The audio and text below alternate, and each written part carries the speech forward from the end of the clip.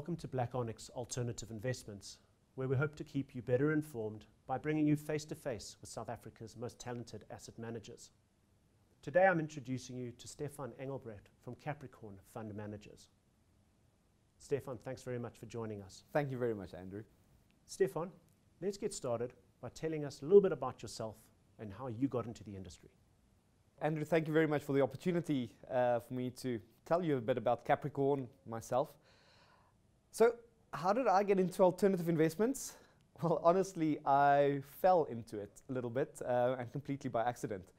I grew up in a small rural farming town called Magogong, and that was its name from the beginning. It never had a name change or anything like that. And I promise you, alternative investments were not really high up on the agenda in any braai at Magogong. I then went into to study financial mathematics at the Rand Afrikaans University, UJ now, and that's where I studied financial mathematics. And that was my first introduction to options, derivatives, investment strategies, black skulls from first principle. And as weird as it sounds, but it was really love at first sight. I just loved the dynamics, I loved the mathematics behind the markets, and I got quite passionate about it. I started reading extensively on it, and I knew this is where I want to make my career. From UJ or RAU, I then went to a little wealth management company called Imalivest, and I was very fortunate there that the directors of Imalivest believed in alternative investments, and they gave me a lot of freedom, even from a very young age, to go and express my views and my theories in the market with real capital. And I just learned so much there, and they also gave me the opportunity to broaden my horizons. So I did a CFA, completed my CFA, and then also did an MBA at the Stellenbosch University.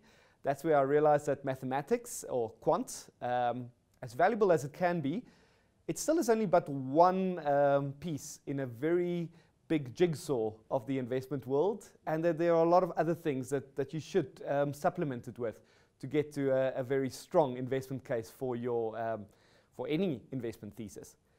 From Imalivest, they then entered into a joint venture with Capricorn, where I brought some of my investment strategies, and Imalivest got a bit of a stake in the strategies at Capricorn.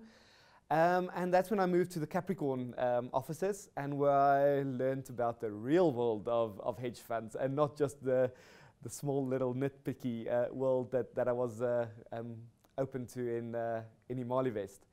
There, Damon Hoff and Matthew Aubach took me under their wings, and wow, I learned a lot from those guys. They really helped me a lot to really cement my view of the world and my investment philosophy. And from there, I just wormed myself deeper and deeper into the investment strategy and the investment approach at Capricorn. And the rest, as I say, is history, and now I'm the portfolio manager of Capricorn hedge funds. Describe the history of the firm and some of the members of the team and some of the funds that you represent. Capricorn was started in 2003 with the launch of the Hollard Stable Fund, now just the Stable Fund. It was set up it was seeded by Hollard Insurance as a way for them to optimize their free float of the insurance arm. As such, given that it was insurance money, it had a very restrictive and very conservative mandate applied to it. The fund, however, did perform exceptionally well, and I believe it has one of the most enviable track records in South Africa when it comes to hedge funds, and it definitely is still our flagship fund. In 2012, we started to broaden our product range a little bit with the launch of the Performer Fund. And the idea of the Performer Fund was basically just to unshackle the investment team a little bit with the mandate, still not widening it, the risk parameters too much, but to just allow us to express our investment cases with a little bit more creativity and just a little bit more flair. Since then, the Performer Fund has been very successful, and it has won quite a few awards at the Hedge News Africa award ceremonies. On the team, we currently have 10 investment professionals, 5 of whom sit in our London office, from which we manage the Capricorn Gem Fund, and 5 investment professionals sitting in South Africa. I am then the lead portfolio manager for the South African hedge funds, and basically it's just keeping the same investment philosophy across both funds, but perhaps just expressing our high conviction views with a bit more conviction and flair in the performer fund. Capricorn has been very successful in keeping the team together, and I believe we have a very good mixture of youth and experience within our investment team, and we are definitely breeding some very capable analysts who excite me greatly. I think the only problem that I have is those investment analysts will probably become better portfolio managers than I am at present, but that should not really bother the investors that much. But I do believe we have a very nice mixture of youthful exuberance and experience coming through in Capricorn, and that should put our funds and our investors in good stead.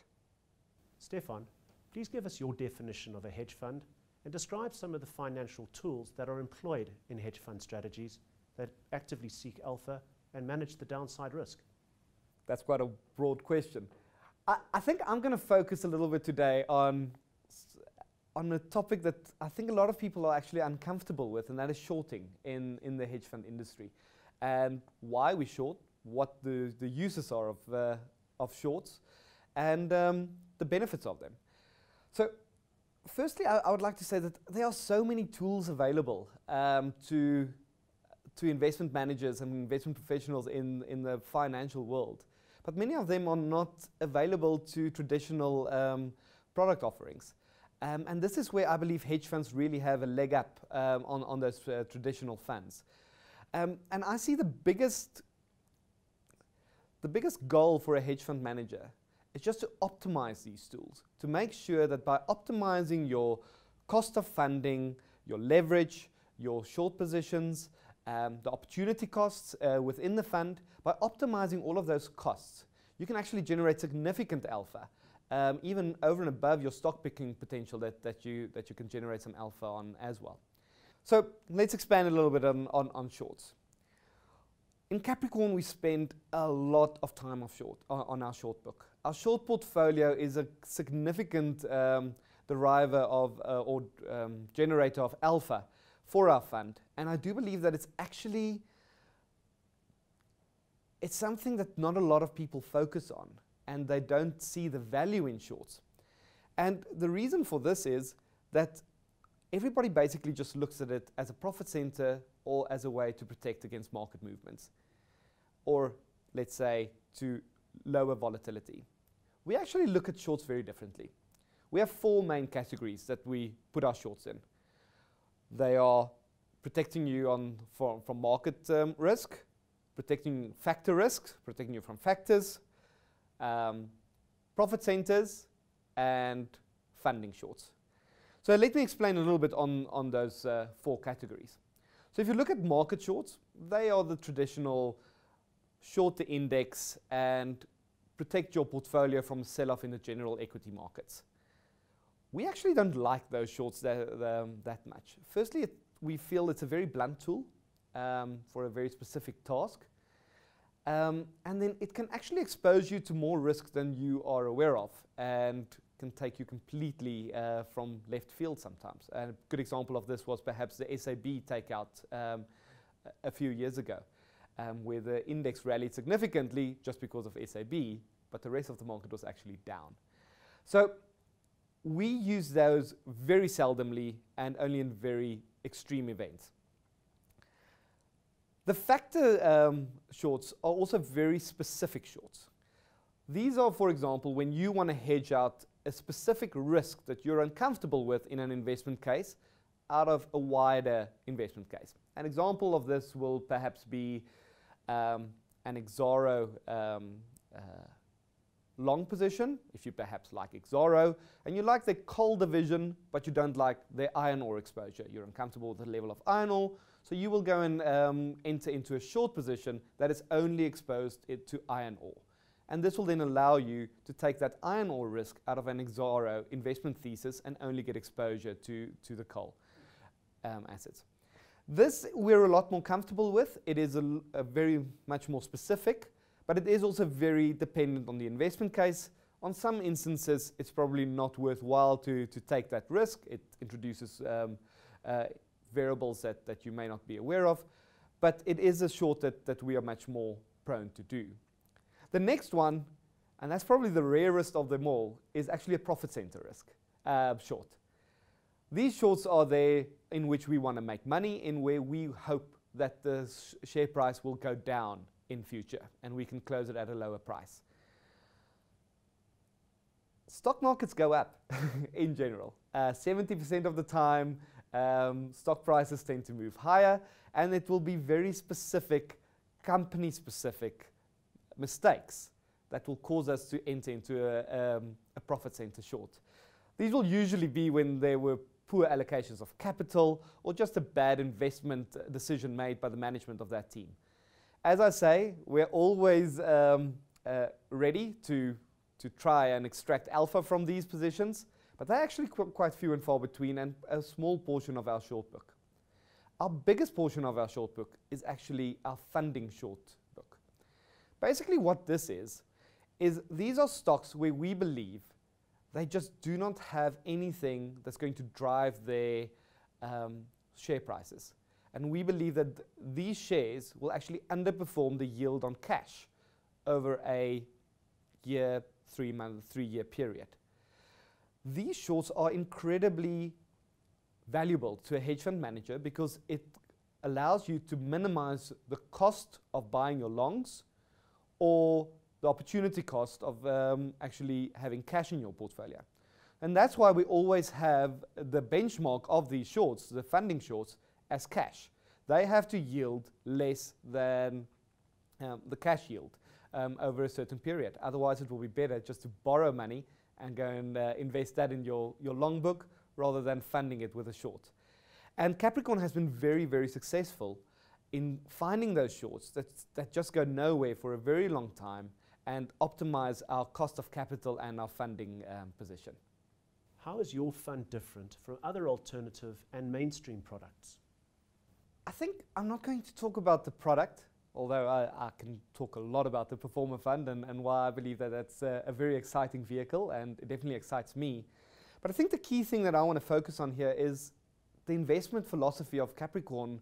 I believe is quite a differentiator for Capricorn, and the way we look at stocks and the way we pick stocks are, I believe, a very attractive offering and a differentiating offering to the broader investment community. So basically, I want to focus on three things for Capricorn. Firstly, it's how we derive at an investment case. Secondly, it is what type of stocks we look at. And finally, how do we decide to exit a position? So firstly, how do we get to our investment cases? My analysts always get very angry at me, but I always tell them that they must know that the moment they start with a model, they must know that the model is going to be wrong.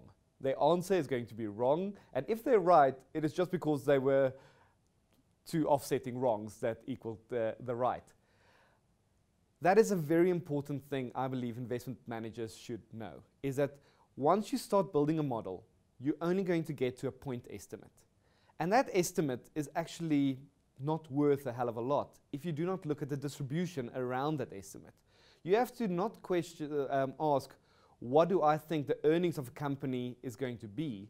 You have to ask, what is the market expecting the earnings of the company to be, and what we believe the distribution around that estimate that the market is expecting is, and how you should position for it. So for example, if we believe that there is a considerable probability that a company will exceed the expectations of the market, then obviously that is quite an attractive long position. If we believe there's a significant possibility that it's going to be lower than the market expectation, then that's obviously the short position that you will look for. The way we build it is just basically to focus on the variables that will drive the company. And we will build distributions around those variables. And finally, once you've built distributions around every single variable within your model, you will get to the distribution of that exact point estimate to see what the earnings growth is going to be over a period, and the sensitivity to various inputs into your model. Those are the most important things that we look at. We try to find the inputs that will really drive the earnings of a company, and especially drive the outperformance or underperformance of a company relative to the expectations of the market. So that's the first thing we look at. Secondly, we are momentum guys. And we're not price momentum guys. We're actually company momentum guys. We look for companies that have significant tailwinds in their business, where you can see revenue growth, you can see margin expansion, which obviously then derives in earnings growth being greater than the overall market. The key thing for this is that we believe that a company that has the wins in its sales will make the right decisions. They will take front foot decisions. They will go and actively pursue opportunities that will enhance the overall company as a whole. Companies on the back foot that currently is seeing pressure on the industry, pressure on their sector, pressure on their specific market segment with a competitor perhaps coming in, those companies will take back foot decisions. And I believe all companies have been in those situations, and even in Capricorn we have seen when we're on the back foot, we sometimes take decisions not that's in the interest of the company in the future, but for the company in that specific period, and it may be detrimental to the company in the future.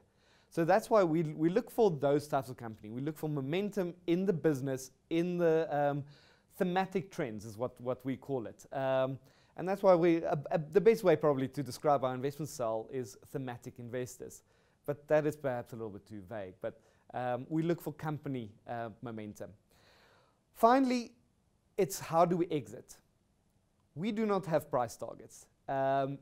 We do not have any specific level where if it hits this, we will exit or anything like that. And what we base this on is basically George Soros, in his book, The Theory of Reflexivity, explained it quite well. He said, imagine a share price is a pendulum, and the natural state is fair value. If the pendulum swings from overvalued to undervalued, it will continuously swing through that fair value point on every single cycle. But it will never stop actually at that fair value. And in fact, it spends the least time at that fair value because that's the time when it has the most momentum up or down. That's why we will rather ride a stock and benefit from the upside on our longs, on the downside on the shorts, and rather take that full uptick. And only once we see that momentum in the share price and the valuation of the share price starts to get stale, that's when we will look to exit a long position or short position on the other side. We don't have price target, and hence we're very comfortable sitting on a position for 2, 3, 5 years. We definitely see ourselves as long-term thematic investors. Stephan, thank you very much for sharing your time today, telling us more detail about yourself, the firm and the fund. And thank you for tuning into Black Onyx. For more information, please visit our website.